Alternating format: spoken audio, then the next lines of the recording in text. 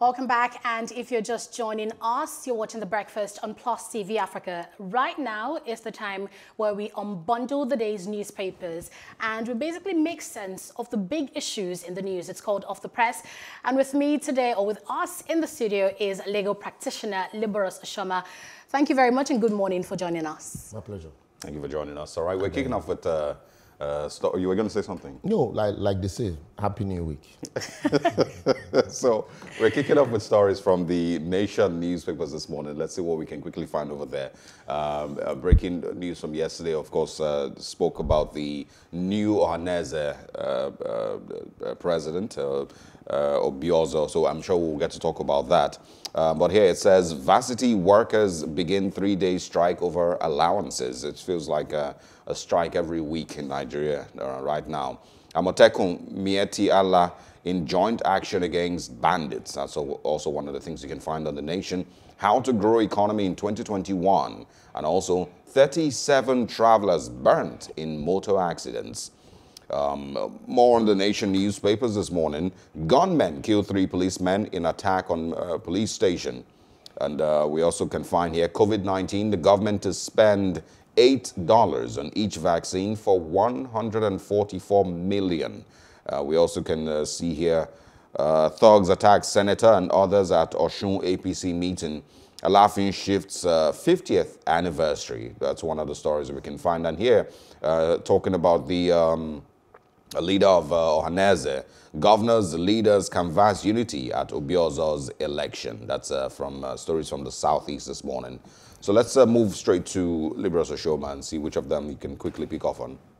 Yeah, please permit me to start with Ohanese's election because sometimes last week there were allegations that even though there was an election, but that the outgoing leadership of Ohanese was trying to skew the election in favor of Obiozo, and they were advised that they should try as much as they can to make the process transparent and this is not the time that the Indigbos, would entertain any division amongst them, especially, in the build-up to the next general election that they've been clamoring for, the shifting of the presidency to the southeast. And so I would also, want to toe that line that no matter the fallout from this process, that the Indigbos should try as much as they can now to close ranks. Whatever the outcome, whatever the fallout, that nobody should be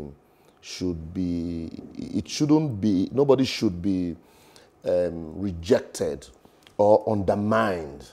This should be a time for them to, actually, come together and build a consensus and a common front that would help them, because I do not expect, against the backdrop of the division that we're experiencing now, they shouldn't expect that, everybody consensuously or unanimously will just say that they should have, the presidency. And so it should come from them building a consensus first.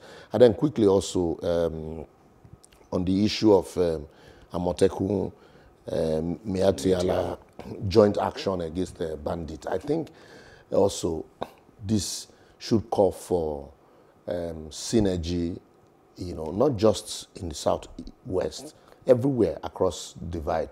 Because a situation where I had said it, in time past, that where you keep hearing, herdsmen crisis, it's not a crisis or herdsmen invasion of communities. And for an average herdsman who is concerned about the bad publicity, they should sit down to take steps to actually say, how do we curb this? Because people, are giving us a bad name. It's almost as if now if you're driving on the road and you see cows, it's almost as if, look, you are, every herdsman now is presumed to be, a bandit. Armed and dangerous. And then also, it's also, even though to some extent the Fulanis have succeeded in removing that toga of Fulani headsmen, but they also should not forget that a lot of people still see all of them as the same. So they should also, you know, take steps to ensure that they join hands with these communities, and they call, you know, some of the genuine headsmen together to form, you know, such synergies to ensure that, you know, you are able to curb this crisis or insecurity, you know, whatever name they want to call it. Okay. I think you can also briefly just speak on the government spending $8 each on COVID-19 vaccine and our hopes of vaccinating as many Nigerians as possible. How likely is that we can achieve that? This COVID and the vaccine, it's for a long time will be a crisis, not just in Nigeria, but world over, because there are still so many people who do not believe genuinely that you know, this is a crisis, a natural occurrence. Even in the West, some people still believe that it was created to maybe depopulate certain areas, but unfortunately, it didn't work out the way it was planned, and all of a sudden you have a vaccine for it. Also, there are conspiracy theories that believe that the vaccine, you know, initially they linked COVID-19 to 5G, yes. And then when that didn't fly, also they are linking, I speak specifically of Pastor Chris Oyakhilom's, I don't know how to label that clip now. He said he saw, he stumbled on a document and all of this, and all of these are about money making and marketing and, you know, trying to control a one world. And so it's going to be a crisis for a long time. So that's why, for me, government should be careful in their spending and how they manage the vaccines. This morning also on CNN, there was also questions related to whether people can be compelled legally. You know, there are no laws in place yet to compel people to compulsorily vaccinate. Yes. You know, so all of these are going to be crises, you know, a few weeks, months from now. But whether we have the capacity or the financial muscle to vaccinate everybody is another thing. And I think what the government is trying to do to create that confidence, to say, yes, the president had taken it, the vice president and some ministers. Another question you would ask, you know, we are doubters in this part of the world. People who are going to say, how are we sure that it is the vaccine that they were actually taking on air? I was just on water. So that's why that's why we need to be careful, especially, you know, with corruption always hovering around everything that we do. You know, we should try as much as we can to be transparent in spending. You're spending $1 each on vaccine. $8 each, sorry, on vaccine for 144 million, you know, people. And then the question you would ask, and you know, let's be more transparent in even the numbers, because some people have asked, yes, you see a few persons that said, yes, they contracted the virus, but you know, every day you hear the numbers increase, and then government action, like I said last week, government action, you know, and inaction also does not actually, you know, tally with what they are saying. And then now the numbers are increasing. Yes. Government is destroying the ad hoc structures they put in place. So where are the people? Where are they actually treating these persons? Where are they conducting these tests? You know, how rapid, how much of these tests are we conducting to also tally with the numbers that we have? So all of these are going to cast doubt in the spending if government is not careful. Okay. Let's now turn to the Punch newspaper. The big story here says it's unsafe to reopen universities now. COVID-19 guidelines absent, and that's ASUU speaking. It says students shouldn't return to crowded hostels, classes, declare lecturers. Holding physical lectures now would be disastrous, says FUNAB ASUU. We won't expose our members to health hazards, and that's Unical lecturers. Another big one here on the Punch newspaper is about the election of Obiozo. It says contestants kick as Obiozo emerges Ohaneze Ndigbo president. Electoral Amendment Act won't guarantee free polls, and that's according to INEC. Oil nears 56,000 FG $56 a barrel, FG may reintroduce fuel subsidy. And while we got great news about Elon Musk now being the richest, billionaires list Dangote losing $900 million in 24 hours. And here, down at the Punch newspaper, we see Akeredolu restates call for state police over insecurity. Aggrieved APC members attack ASUU senator, vandalize vehicles. COVID-19, Ekiti imposes curfew, restricts gatherings to 20. And a few more stories here on the Punch newspaper. And SARS, 2.5 billion naira lost to 95-day Lekki tollgate closure. Lagos impounds 100 motorcycles on restricted routes. And varsity workers plan 3-day protest over IPPIS and 40 billion naira sharing. Mr. Oshama, these are the stories on the front page of the Punch this morning. And would you be interested in speaking on this issue of reopening of universities January 18th that the federal government has prescribed, and how ASUU is now saying they don't think it's the right time or that the guidelines are not right at the moment? ASUU should be ashamed of themselves, really. For almost a year, they were at home, thanks to IPPIS or no IPPIS, and now, and nobody thought about the comforts or the lacuna or the unaccounted for months that the student has stayed at home. If you remember, there are some jobs you apply for, you are asked to state from, in your resume, you must account for every year. Yeah, there must not be a gap year. Yes. Even the years that you were not in the university, what were you doing? In other societies, you have opportunities for, internship, or you have, manual labor. So it becomes easy for you to go work in some, restaurants, do security jobs. But in this part of the world, it is not like that. And so you have the tendency for some persons to go into crime, and then others will just loaf around, and others will just be there, So now I think, and then the university environment ought to be a hub for research, lectures, research, and building of character.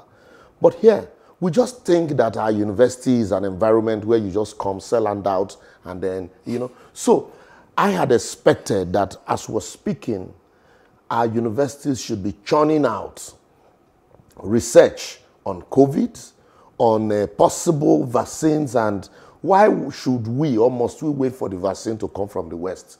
Why can't it come from here? What are universities doing to ensure or find, local solutions to this?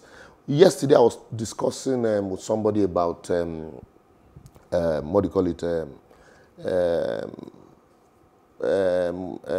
usage of internet access and the rest. Why is it that now we'd had Zoom, we had Skype, but with COVID, Zoom became very popular.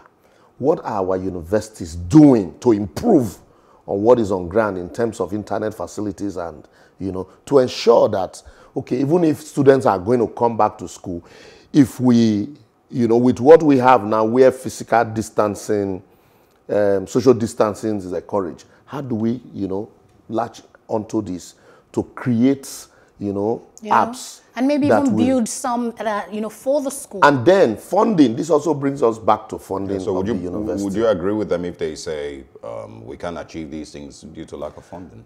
That's where I'm coming to now. Sometimes also, some of these students, university, access funds through donor agencies. Yes. So we also cannot just, put the responsibility squarely on government. How about these areas where you can access donor funds from, foreign bodies? What are we doing to access those funds? And then secondly, the issue, this brings us back to the issue of funding. Anytime you hear the university go on strike, it is as a result of salaries and allowances and not structures in the university. Here, you're talking about congested classrooms. So social distancing might not be observed. Even if you say let the lecturers do what you call virtual learning, how many of our public schools were able to conduct, distance learning during the lockdown? In most private schools. And then the private universities had been in session. What are they doing differently? What have they been doing differently that they've been able to graduate students while the public universities are home? So why is there no collaboration? One learning from the other. Okay, you've done this thing. So with all of this, it's almost as if the university, ASUU, just created excuses. They have not provided solutions to the excuses that they created. One would have expected university should be a solution providing centers. So you say, oh no, we can't do this now. So what are the alternatives? How many of the students actually have access to computers that if you now want to do virtual learning? What is the strength of the internet access in some of these areas? So how do we ensure that you can even juggle classes and say, okay, instead of holding one class, if the group is large, let's stagger the classes. Or in the hostels, like what they did in, I don't want to mention names so that I don't seem to be advertising, what they did in some of the private universities, they staggered, sessions. Yeah. Some batch will come, spend a month or 2 months and go. Another set will come, spend 2 months and go. So at every time, you do not have the entire students in school once. So that created opportunity for them to manage the facilities that they have. Why our ASUU not also, looking in that direction? Must it be you? It creates, a mindset of laziness. You don't want to work. Well, maybe laziness and lack of innovation, there's numerous, details that can be all, like they say, all join. And then quickly, permit me to go to, I laughed when you talked about oil near $56 per barrel. Yeah. And government may reintroduce fuel subsidy. I've never seen a government as confused as this. They say there is no more fuel subsidy, but you are paying bridging costs. So there's equalization. So that is why the cost of PMS in Lagos is the same as the cost of PMS in Arugungu or Eremukokware or in Anegbete, because government is taking the burden of bridging. And yet, the cost of tomatoes in Bagada is not the same as the cost in Lagos Island or Lekki. So if there is no subsidy, that cost will not be uniform. So that means there is cost subsidy. Government is still paying something somehow. Yes. And now a government that says you want to allow market forces to determine price. All of a sudden you say, oh, there's more money now. So maybe we should reintroduce fuel subsidy. It's something you have canvassed that it is not good for your economy. So that means if you have more money, you do not even know what to do with it. You need to, something you have condemned, that you are throwing away money. You are just, you are subsidizing the rich. So that means if you have more money, you are going to subsidize the rich at the expense of the poor. So how then do you now intend or expect the people to believe you tomorrow when there is no money? When you now say, no, we need to yank up subsidy. It shows inconsistency. And then quickly, lastly, electoral amendment won't guarantee free polls. I completely agree. But that does not mean that we should not at every turn be amending to create opportunity to fine-tune the process. But our attitude is what we guarantee free polls. But if you also amend and you put structures in place that will streamline the interference, human interference, then you'll be pushing gradually to guaranteeing free polls. Okay, let's just have you take one story from The Guardian this morning. The major one there says, late PIB passage threatens 4 trillion naira marginal fields earnings. Federal government looks to bid round to increase reserves. Host communities insist on right of refusal. Also here, 4 soldiers injured as military kills 50 bandits, recovers livestock in Zamfara and Katsina. 20 commuters die in Bauchi auto crash, and rancor and protest as Obiozo emerges new Ohanese president. We also have here the fire raises Immigration Service headquarters, Abuja market, and Anambra factory. I think let's just have you quickly speak on the number of bandits that are repeatedly killed, but it still doesn't seem to be taking away the situation, and the president promising that 2021 would be the end of insurgency in Nigeria. That's a promise that he's made even in May 2015, upon inauguration, and a lot of people thought that you know, he was going to match his words with action.